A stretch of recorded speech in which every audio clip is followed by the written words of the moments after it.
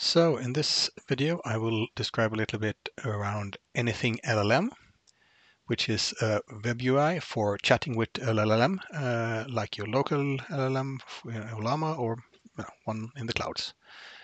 So if you run the install script here in AnythingLLM, which I've done here, you will get Docker instance started here, exposed at this port.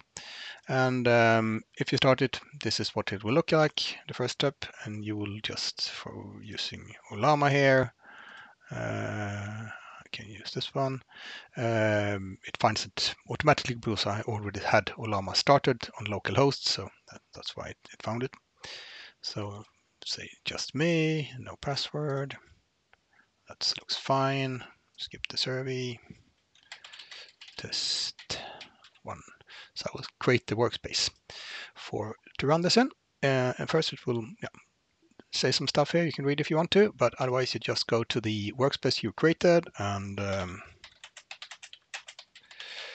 ask the LLM to run some stuff here.